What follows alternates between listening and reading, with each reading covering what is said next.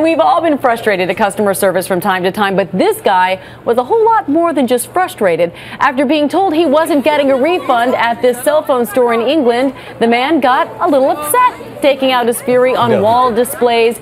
He tore up the place. You know what? That wasn't enough. He found a fire extinguisher. There you go.